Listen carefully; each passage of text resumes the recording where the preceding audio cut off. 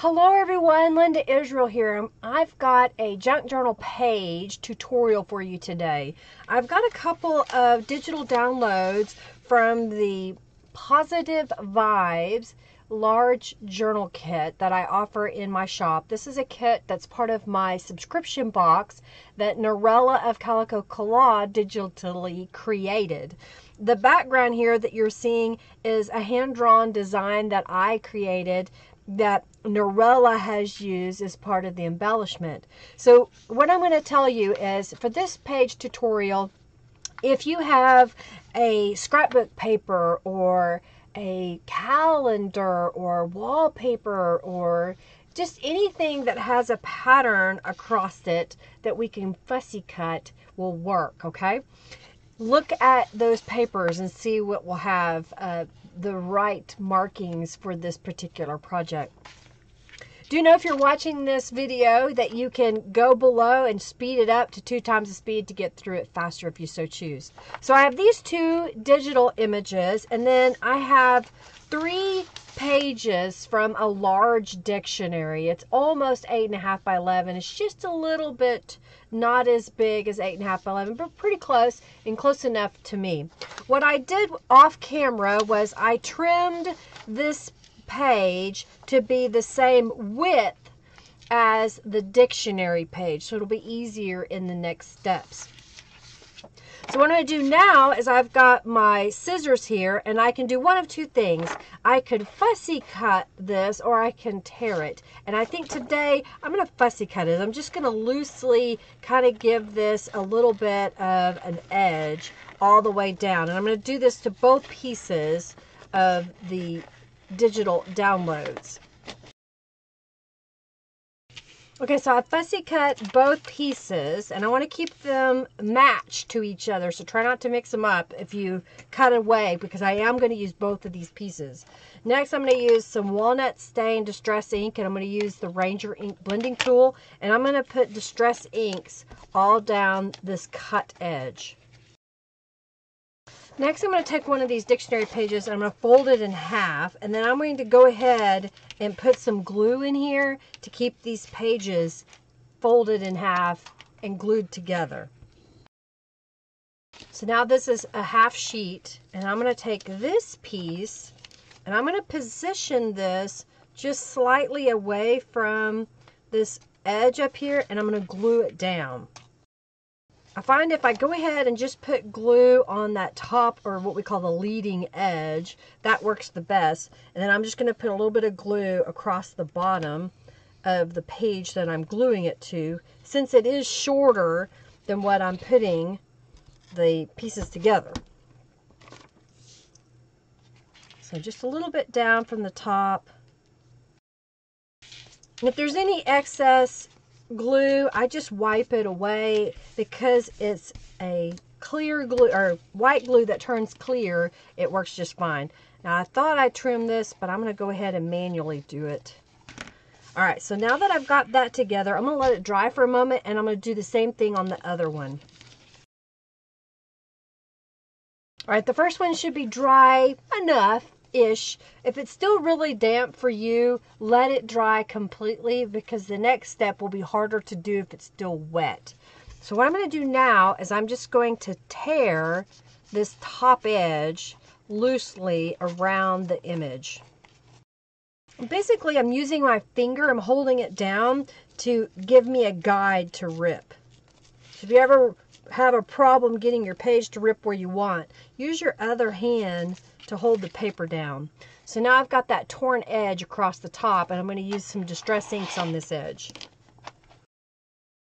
I'm going to take my dictionary page, and I'm going to line up the printed page across the top here and glue it into place. This is why it's important to keep that upper portion if you fussy cut it, because it automatically gives you a new way of putting this page together, just like that. So now what I'm going to do is I'm going to glue down the sides and across the bottom, and this is going to become a pocket. I'm going to flip it over, and we're going to do the same thing with the other piece. I will glue it in place, and I will rip across the top here.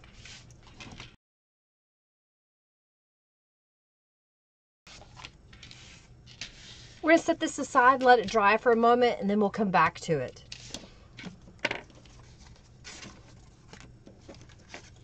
So prior to the video, I took some scraps of paper. This was a piece of cardstock that I have, and I cut it into a 4x6 piece. And then I took one of my mixed media pages. You can see how I make these mixed media pages on my Thursday live streams. And I cut it to be 5 3/4 by 3 3/4 of an inch. And I've already applied some distress inks all the way around the edges. So I'm going to go ahead and glue this in the center of the purple card. Then I've got a piece of lace that's from the Positive Vibes kit. And what I'm doing is I'm just going to measure by using this as the measuring device and trim a piece of this lace the same length as the top of this. And I think what I'm going to do is I'm going to put a little bit of glue on the back on one edge. Just a small amount of glue there. And then I'm going to take this lace piece and lay that into that glue, and that'll basically attach these two pieces together. I'm just kind of patting it down. And now I'm going to put glue all over on the back side, even on top of this lace, so that it will stick to my page or my journal card that I'm making. And then let's put it somewhat in the top corner there. If you need to, because it is lace, you could maybe put a acrylic block or a book on top to get it to lay flat. So we've got this one, and then earlier I made this one. And again, these pieces are from the digital download Positive Vibes for the large journal kit. So now let's go back to this page. What I'm going to do is go ahead and fold it in half. So I'm just kind of putting my fingers in the middle so that I can guide this over so it doesn't crinkle up on me. And then pressing that out. So that's what one side looks like. That's what the other. And then when you open it up, that's what it looks like. I've got a couple more of these fussy cut elements that are part of the kit. And I think I'm going to put that right here on that side. I think that'll look good there. And I'm going to go ahead and put Hope over here. So I'm going to glue those into place. On this side, I'm going to stamp. So let me get my ink pad. And I've got the journal from the Journal Quartet that I'm going to stamp on this side. And I'm using black archival ink because it's waterproof. I just like using it. It dries fast. And then on this side, I'm going to use Live Each Moment. So that gives a little bit at the top here. And then we'll fill the pockets. So I've got a journal card here. And I've got one from the digital download as the kit. I'll flip this over.